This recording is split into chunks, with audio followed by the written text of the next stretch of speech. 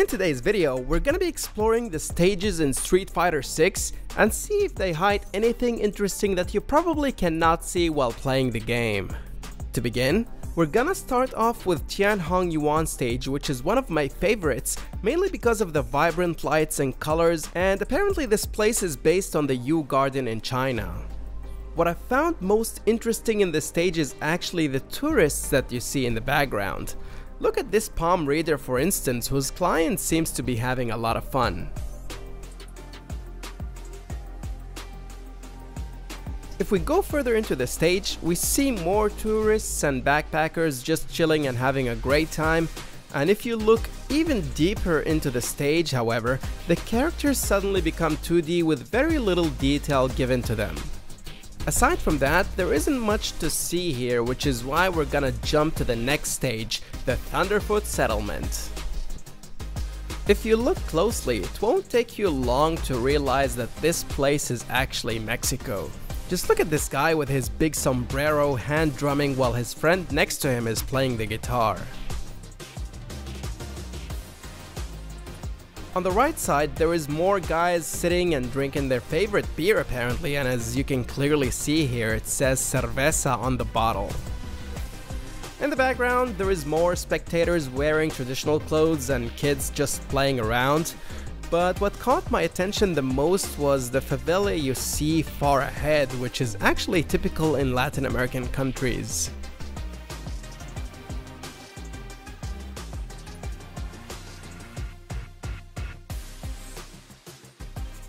Alright, now we find ourselves in Asia again, and this time we are at the Genbu Temple in Japan.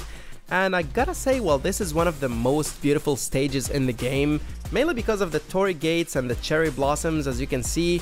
It is also one of the least interesting ones because there isn't much happening in the background. So let's take a quick look and enjoy the view before we transition into the next stage. Okay, we have traveled to Europe, more specifically to Paris. Since we are in an amusement park here, there is a lot going on in the background. People just chilling, enjoying some food and drinks. There is this kid playing with a mime artist. But I guess there is no one having more fun than this kid who's shooting teddy bears.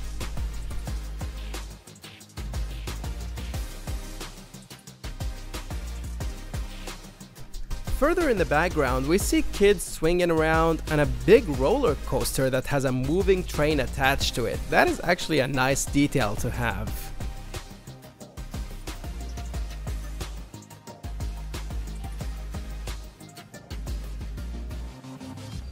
I guess we can't leave this amazing stage without having a closer look at the most iconic thing about Paris, the Eiffel Tower. Alright, we found ourselves in London now, and as you'd expect, we are presented with famous landmarks from the city, including Big Ben that you see right there, the double-decker bus just in the background, and most importantly, a gentleman right here sipping on his delicious tea. I gotta say they did a pretty good job of portraying London with its known calm and gloomy atmosphere. Before we leave this stage though, I noticed that there are two trains that pass through the street, and when I followed them, they simply disappeared as soon as they're out of the player's view.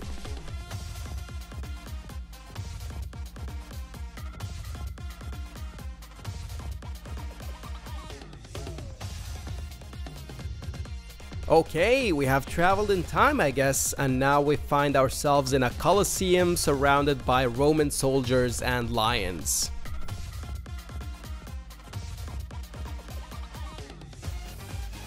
What I find interesting about this arena is the fact that near the main gates, you see this 2D character who's probably the Emperor, cheering and encouraging the fighters to keep going.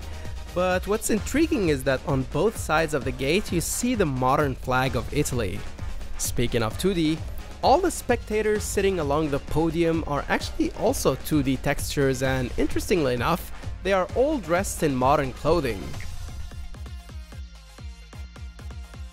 Just when I thought there is nothing else to this amazing arena, I noticed that there is like one hill you see like deep far in the background.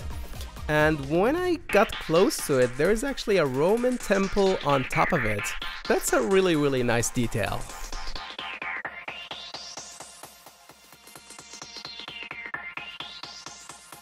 From a Roman temple, we transition into a Hindu place of worship, and I have to say, this definitely does feel like a sacred place. I mean, just look at the level of concentration of these monks. They almost feel like they're statues. Looking deep in the background, we find this golden statue of Ganesha, who is apparently the god of wisdom in the Hindu religion, and is portrayed as having an elephant head. Speaking of elephants, this temple is really full of them.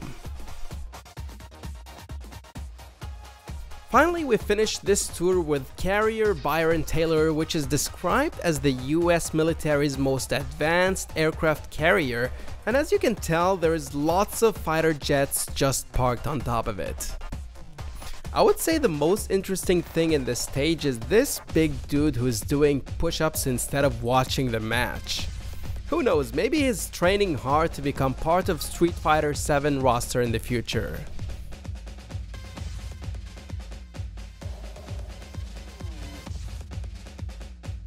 With this, I will end today's episode. Let me know which stage is your favorite. For more, make sure to like the video and subscribe to Gamelution.